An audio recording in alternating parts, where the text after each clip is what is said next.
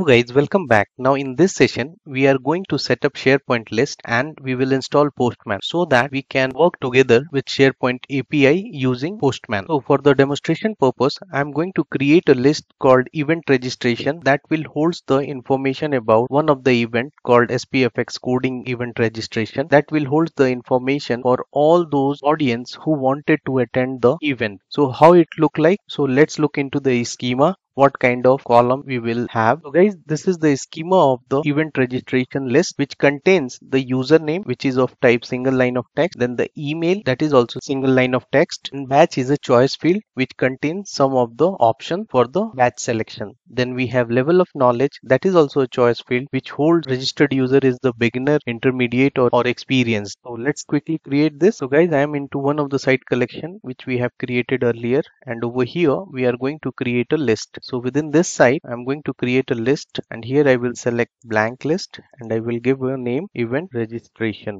So we have created a list. Now we will add the column. Title I will keep it for the username, so I'm not going to change. Then I will have email, so I'm going to keep email over here. This is the email field which is of type single line of text. Next we are having another field called batch, so that is of type choice. So let me create that is of type choice. I will call it as batch, and over here I will specify batch 1, 2, batch 3, save it. Now the last field we are having is the level of knowledge field. So I will select here, that is also a type of choice, level of knowledge, and over here we will specify beginner, intermediate, expert. We will save it. So now we are done with the list creation.